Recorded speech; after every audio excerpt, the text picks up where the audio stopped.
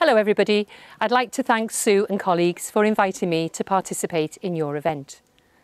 I am disappointed not to be able to take part in your panel event, and so hopefully this video message will give you an insight into the latest thinking the Welsh Government has when it comes to land management reform.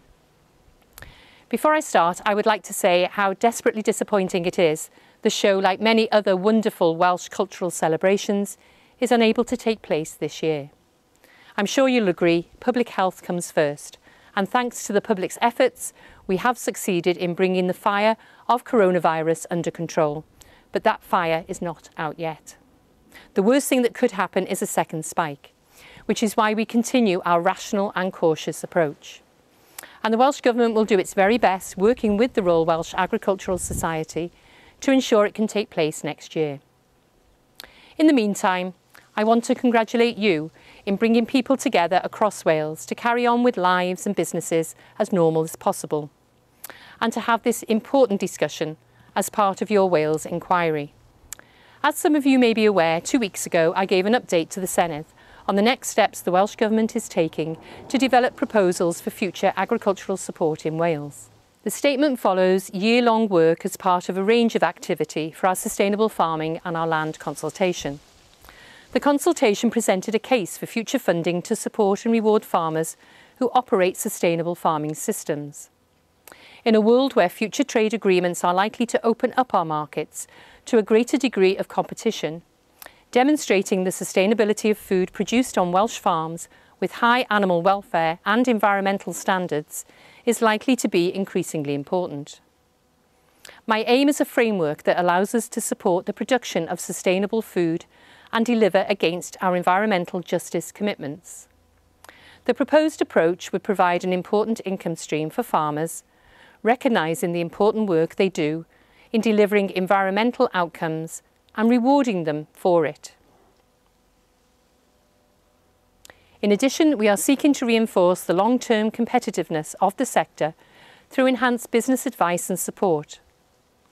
This will help support farmers in the new economic realities following the UK's departure from the EU.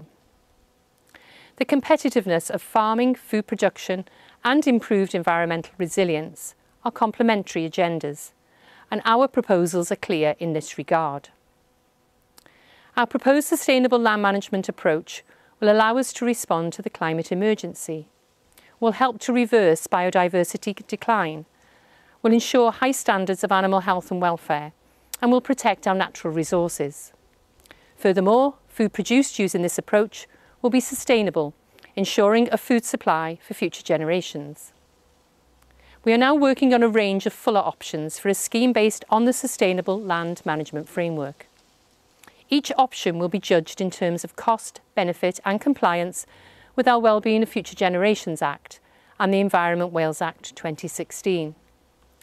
To support the development of our proposals, we are undertaking a range of economic analysis to understand the impact of moving from an entitlement-based income support scheme to a voluntary scheme that rewards the production of outcomes. There will be a transition period to enable farmers to adjust their existing business model to accommodate any changes required by the proposed scheme. Before the end of this Senedd term, I will publish a white paper that will pave the way for the introduction of an Agricultural Wales Bill during the 6th Senedd term.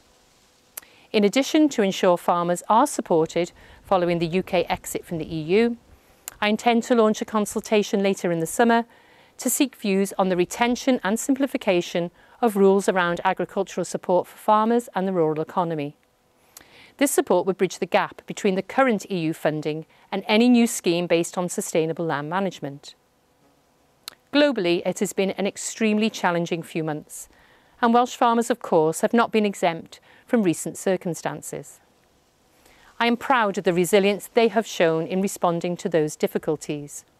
Farmers, foresters and other land managers play a vital part in the economic, environmental and social well-being of Wales, and we will continue to support them to adapt to economic and political changes, as well as the impact of climate change. During the pandemic, many communities have gained an increased appreciation for our natural environment. Not just the part it plays in well-being and recreation, but also in underpinning key rural economies. It has shown how much visitors from beyond Wales enjoy our wonderful seasides and countryside, and we are now cautiously reopening tourism in Wales.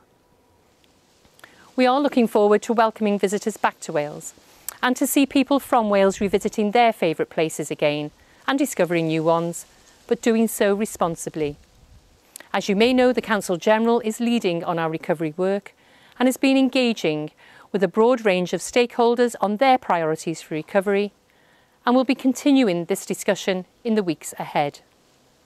I'm sure today's event and the entire virtual festival will provide further matters for consideration and help in identifying early priorities for our external panel to help us with. I am determined the recovery from the COVID-19 pandemic will accelerate and not deter us from the transition to a low-carbon economy and a healthier, more equal Wales. I wish you a very successful event.